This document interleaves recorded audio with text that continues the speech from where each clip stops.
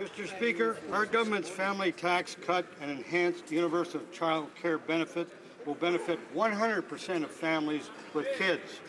The vast majority of benefits go to low and middle income families. The leader of the Liberal Party plans to take all this away. Instead of giving the majority of low and middle income families a break, he will be taxing middle class families, taxing small businesses, and taxing seniors.